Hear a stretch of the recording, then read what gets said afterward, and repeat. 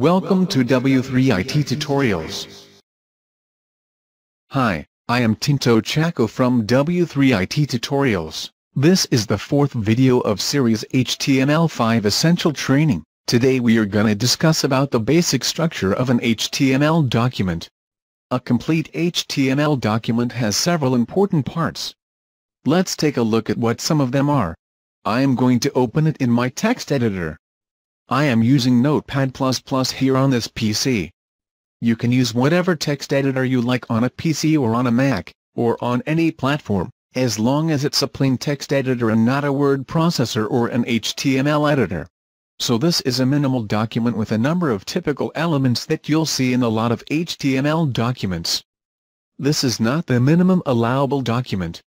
It's just a small document with some basic elements that you will probably want to include in most of your HTML documents.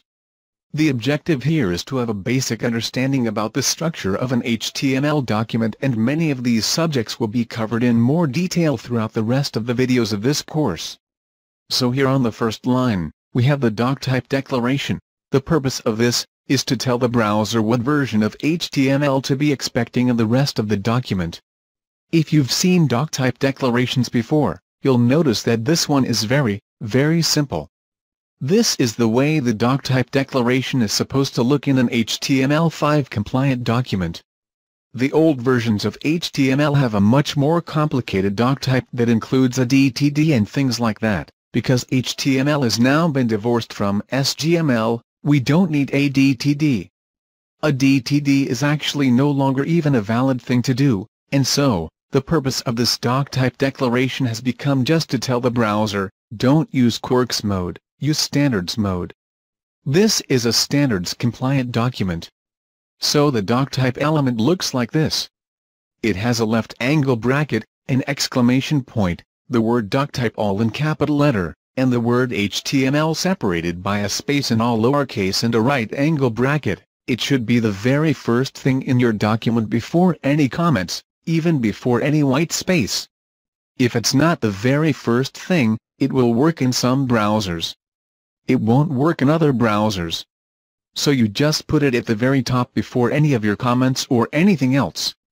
You get used to putting it there and it'll do its job across the board. The next thing in this document is a comment, and you'll see that here on line 3, a comment is introduced by a left angle bracket, and an exclamation point followed by 2 dashes. And this is all very important, so it's all of these pieces here. Leaving out any of these pieces will make it work as a comment in some browsers, and in some browsers, they won't know it's a comment and they'll try to do something else with it. So it's a good idea just always do your comments like this with all 4 of those characters, the left angle bracket, the exclamation point, the 2 dashes. And then at the end of the comment, you have these 3 characters, the 2 dashes and a right angle bracket. And again, some browsers might not insist on the space after the 2 dashes at beginning and before the 2 dashes at the end. Some browsers might allow white space in between some of these things, but the point is that if you want it to be interpreted as a comment across the board, just always do it that way and it will always work. You can't have all kinds of space and multiple lines and things like that inside your comment, so this all works just fine like that.